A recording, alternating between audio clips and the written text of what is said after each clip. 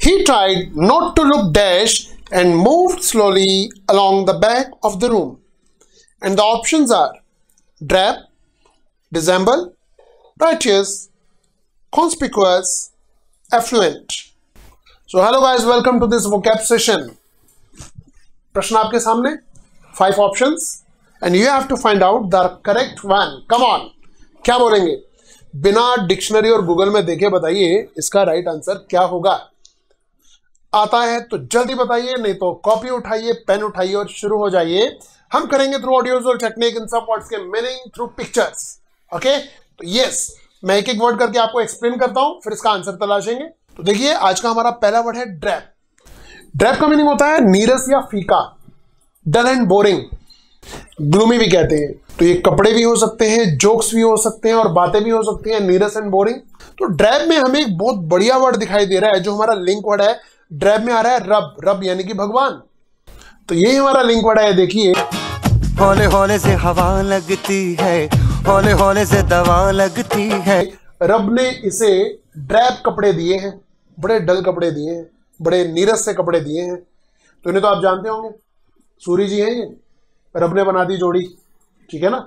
तो रब ने इन्हें ड्रैब कपड़े दिए हैं। रब हमारा लिंक वर्ड है यानी कि भगवान, एंड ड्रैब यानी कि नीरस and boring.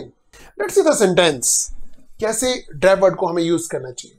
So our next word is disassemble, pedantic, पाखंड, डिसेंबल। एंड कैसे याद करें, देखिए इसमें एक वर्ड आ रहा है असेंबल। असेंबल क्या होता है? इकट्ठा करना या इकट्ठा होना। तो ये रहा हमारा लिंक। सभी डिसेंबल लोग यहां असेंबल हुए हैं, सभी पाखंडी लोग यहां पर असेंबल हुए हैं, इकट्ठे हुए हैं। तो डिसेंबल, असेंबल, डिसेंबल, असेंबल, दोनों को अंडरलाइन कर देंगे। तो असेंबल होना, इकट्ठा होना हमारा लिंक वर्ड है, और डिसेंबल पाखंड। मैं जानता हूं आप हमारी ऐसी पिक्चर देख के खूब हंसते हैं, और हंसना जरूरी है ना। तो ये रहा इसका सेंटेंस। इस तरह से हम डिसेंबल वर्ड को यूज करते हैं। So guys, our next word is righteous, ईमानदारी, upright, honest. So the link word is right.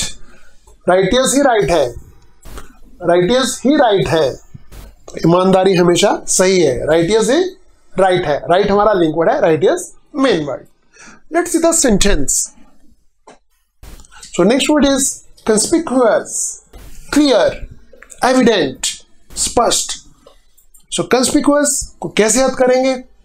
सो कंस्पिक्यूअस में करेक्टर आ रहा है कृष्ण लीला का कंस। और ये देखिए पिक्चर में श्री कृष्ण तो आपको दिखाई दे रहे हैं, परंतु कंस की पिक्चर भी कंस्पिक्यूअस है, क्लियर है एकदम, देख पा रहे हैं आप। तो कंस की पिक एकदम कंस्पिक्यूअस है, एकदम क्लियर है, कंस्पिक्यूअस। So our last word for this session is effluent, अमीर, रिच, वेल्दी। एंड इसके लिए हमारा लिंक वर्ड है फ्लुएंट। सो एफ्लुएंट लोगों की इंग्लिश बड़ी फ्लुएंट होती है। ये जो अमीर लोग होते हैं इनकी इंग्लिश बड़ी फ्लुएंट होती है। डोंट वरी, ये सिर्फ एक लिंक है, ऐसा मत सोचिए कि आप गरीब हो गए या मैं गरीब हो गया तो लिंक वर्ड है सिर्फ। सो एफ्लुएंट लोगों की अंग्रेजी बहुत ही फ्लुएंट होती है। फ्लुएंट हमारा लिंक है।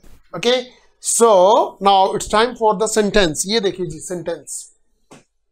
सो गाइस, अब हम सभी वर्ड्स को एक बार रिवाइज करते हैं। 5 वर्ड्स आपके सामने जो अभी आपने सीखे हैं। ड्रैब, नीरस, रब से याद किया। डिसेंबल, पाखंड, असेंबल से याद किया। राइटियस, ईमानदार, राइट से याद किया। कंस्पिक्यूअस, स्पष्ट, कंस से याद किया। And last word is effluent, अमीर, फ्लुएंट इंग्लिश से याद किया। Okay, and now it's time for the same question जहां से हमने इस क्लास को शुरू किया था। ये देखिए जी आपके सामने, एंड 5 ऑप्शंस, पांचों की मीनिंग आपको याद है, बताइए what is the right option.